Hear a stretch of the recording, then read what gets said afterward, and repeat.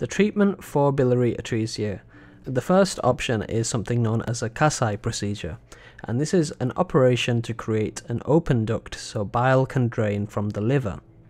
The surgeon removes the damaged ducts outside the liver, the extrahepatic ducts, and replaces them with a piece of the body's own intestine. The new duct allows bile to pass from the liver into the intestine. The Kasai procedure, it's not a cure for biliary atresia, but it does resolve the problem temporarily and allows the baby to grow and have fairly good health for several years. When the procedure doesn't work, which it may be a possibility that it doesn't work, a liver transplantation is the next step to correct the problem. Here is a diagram to show you how the Kasai procedure works.